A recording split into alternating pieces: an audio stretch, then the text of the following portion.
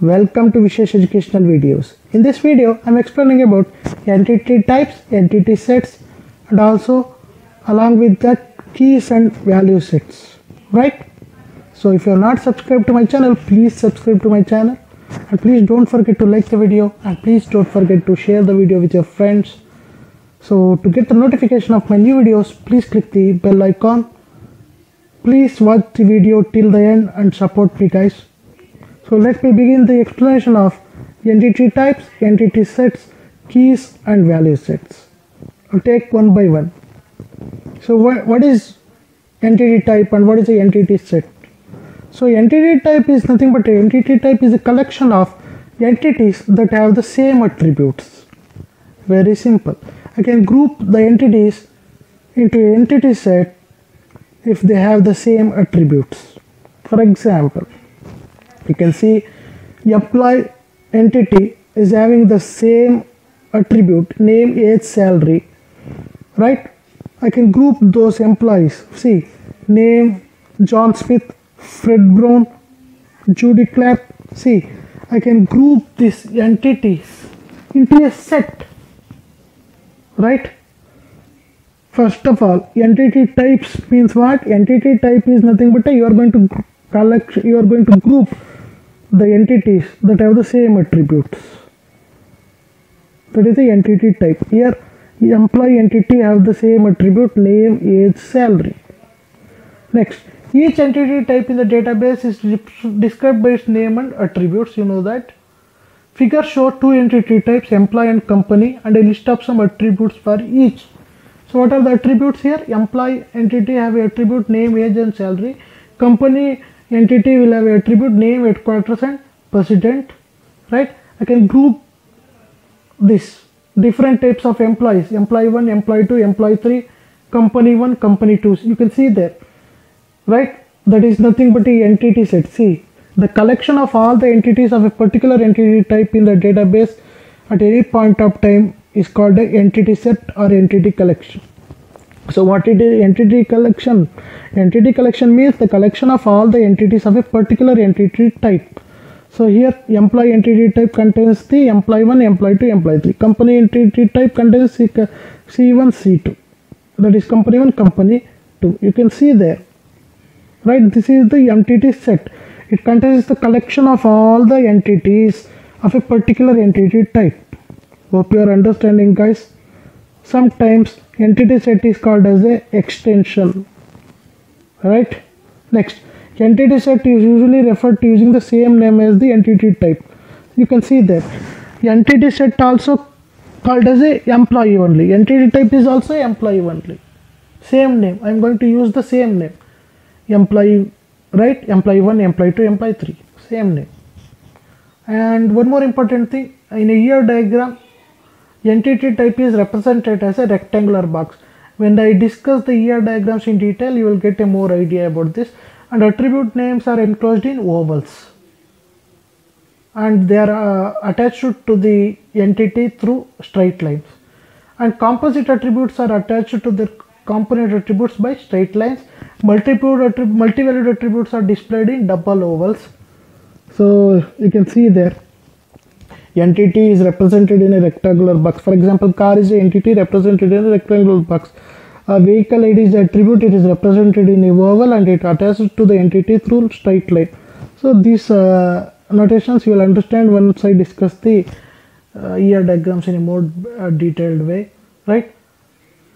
And one more important thing, I can told you the entity set can be also called as an extension, because I can group that all the familiar entities into a set.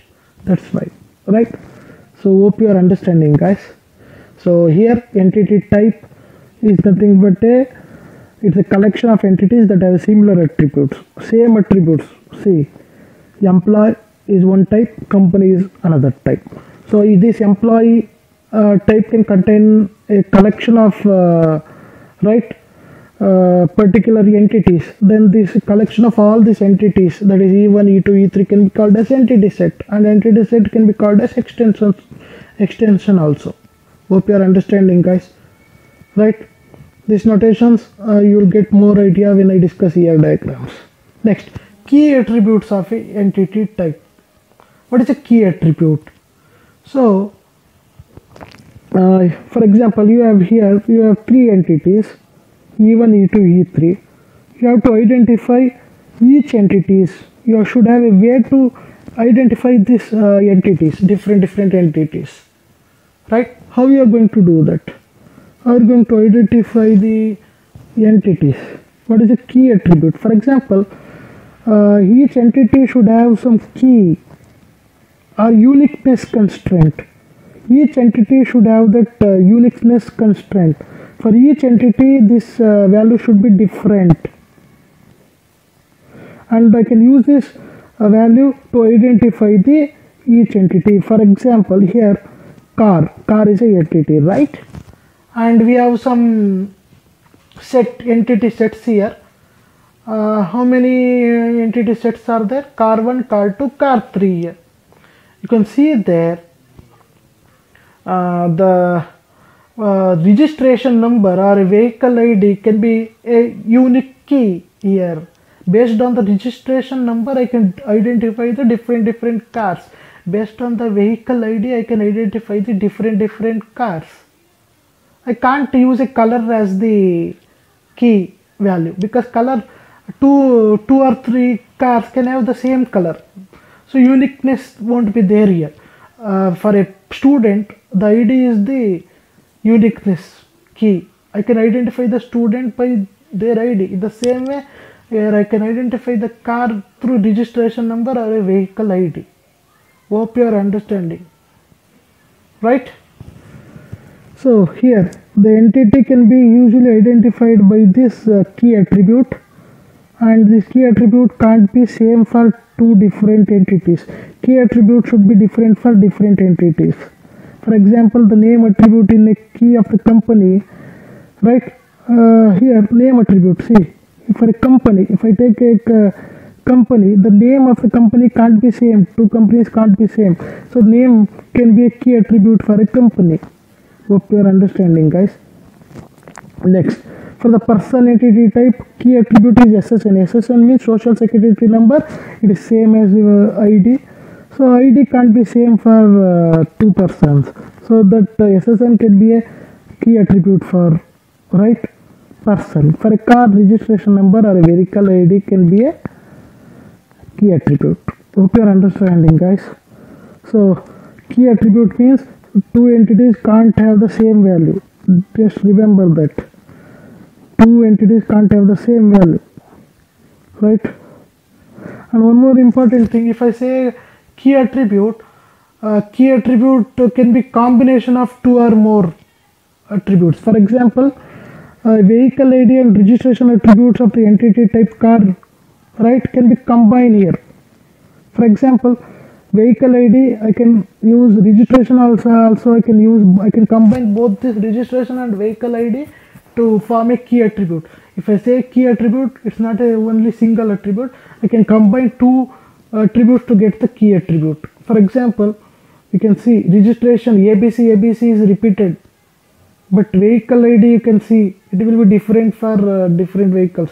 So even if the registration, even if anything is repeated here, state number, see, in a registration number can be repeated, state can be repeated, but vehicle ID can't be repeated. That's why, right, I can do the combinations of two attributes to get the key attributes like this. Hope you are understanding, guys. You can see state Texas, New York, Texas is repeated 2 times. So at that time vehicle ID can't be repeated, right? That's why I can form the key attributes by combining two attributes also. Next, value sets, domains of attributes. For example, each attribute of an entity type is associated with a value set. For example, I can define some range to the values of the attributes. For example, for age, I can define some ranges. For example, for employee, if the ranges of ages allowed between 16 and 70, we can specify the value set of the age attribute should be within 16 and 70 only. If anybody tries to enter the age above 70, it won't take. No, I can specify the range for the values of the attributes. If you try to enter the age 14, it won't take. If you want to enter the age, it should be within 60 and 70 only. You can specify the right set also for the values. The value should be within this set. What is that set? Between 16 and 70. You can do like this also. For the attribute, you can give this set of values to enter. Hope you are understanding, guys. So if you have any doubts, please post your doubts in the comment section. Thank you for watching the video.